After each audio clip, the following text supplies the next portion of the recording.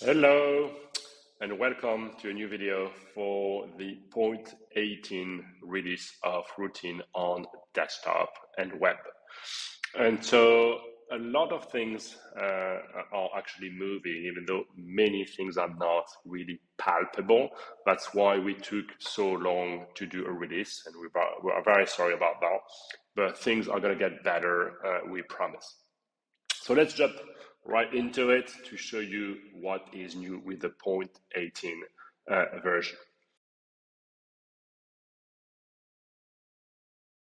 So the first thing that we've done that has been available for some time is that you can indent your block. For instance, bullet points, a number list, etc. So you could say something like, I don't know, topics, and you could have like, I don't know, discuss billing issue. And obviously you could indent a bit more something else, or even more, etc., etc., to have obviously an hierarchy of bullet points, which makes sense, right? So that's something that we have done. Another thing that we have done is the ability to reference other objects, other items in your system. So let's say something like call maybe Nicholas, and that's it. You have a reference which you can click to navigate to, etc., etc., etc. You get the point. But more later about references, because we use references differently than in other systems that you probably used in the past. Now, another thing that we've done that has been requested for a long time is an easier way to select blocks, because so far you could do something like this, etc. Could do shift up and down to select more, but obviously not everybody knows that, and not obviously super handy and easy. Now you can draw an area to select multiple blocks, which is something that a lot of people expected. So we've done that.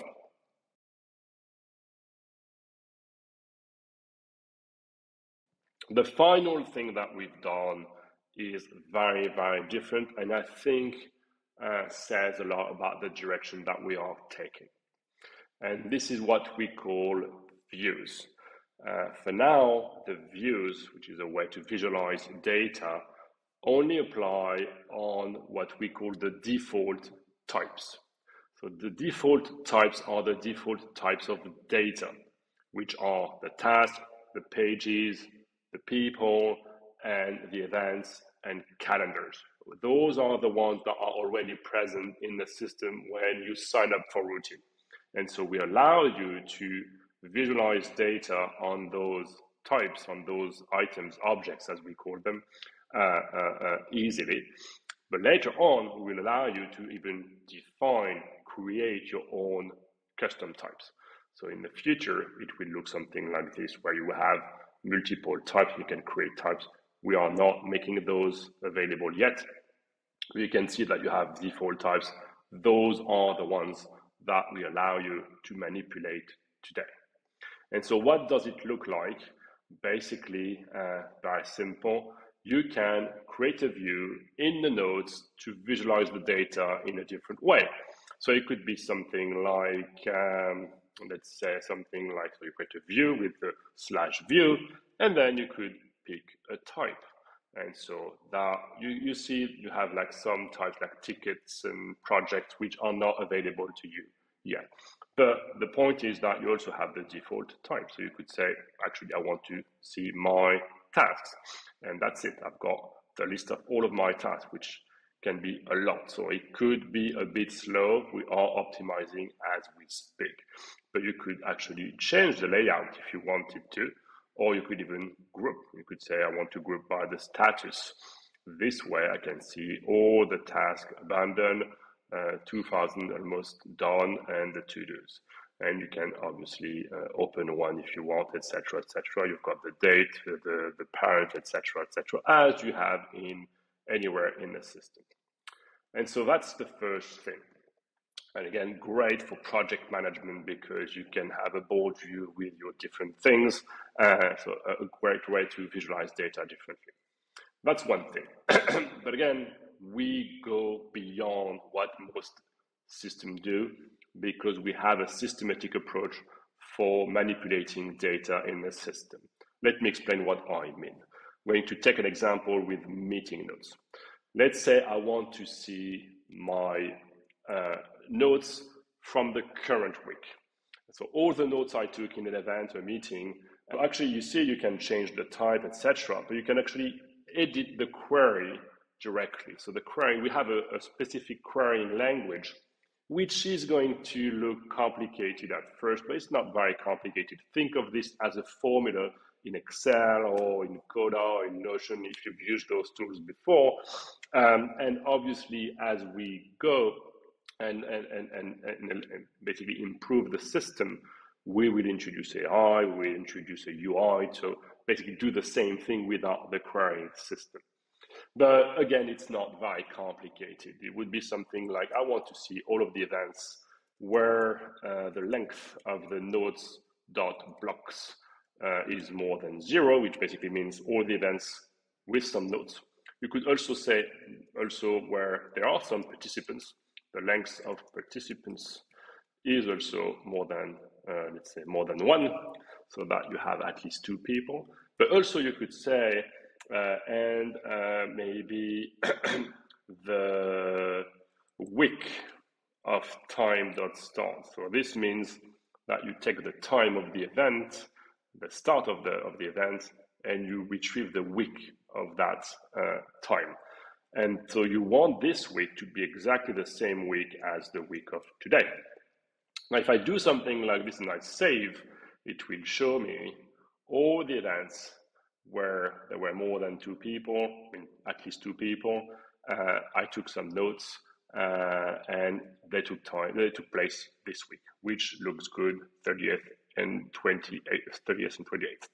Now, interestingly, I've got this arrow here where I can actually expand the notes directly. I don't have to necessarily open the meeting to have access to the notes. And you can see I've got access to the content very easily. I can also, obviously, go to the event and come back. It's the same thing. So very good for overviewing all of your notes from meeting, for instance. But let's take another example with classes.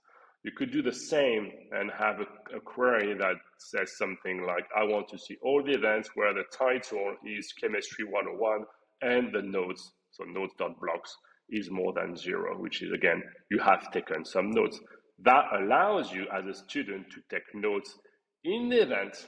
So again, you don't have to create a page. You just take the note in the event itself. And then you can go somewhere else in routine and say, I want to view all of the content which is basically kind of scattered in the system, and I want to overview it as a view. And this way you have all of your notes that you took and you can access them very, very easily.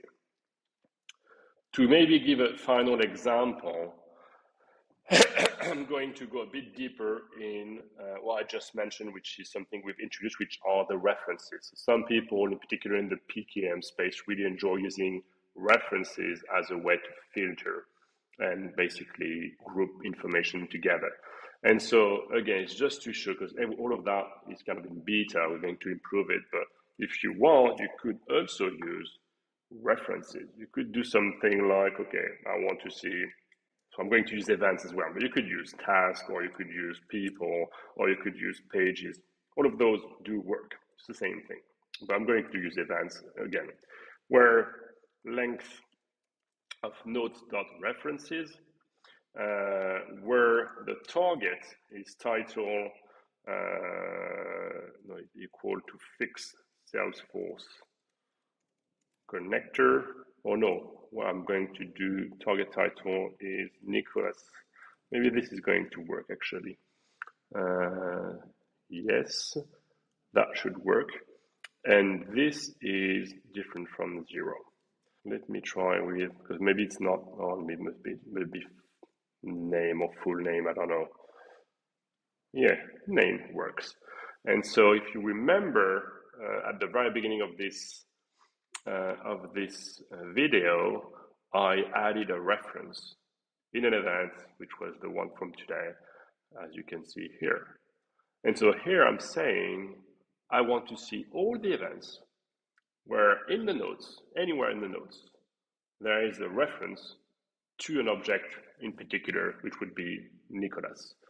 And so that's great for really basically using this as a backlink, basically saying, I want to see all the things pointing to me, which is exactly as backlinks. And for now, you've got to specify that those are events that you're looking for.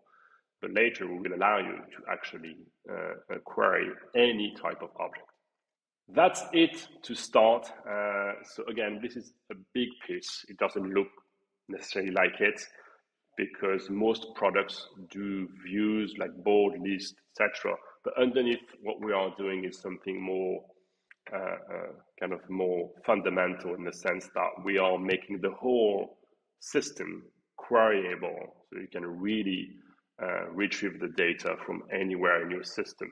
The whole system is a data bank that you can ask for information.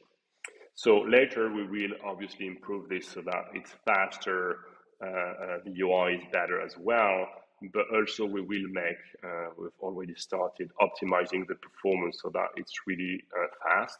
So again, sorry if for now it's a bit slow, it will get better. And for the whole app, actually, the whole experience is going to be faster. So that's one of the things we are working on, and many other things that we are improving. And after that, what will happen is this, which is the ability to create your own types, but more about that later. Thank you.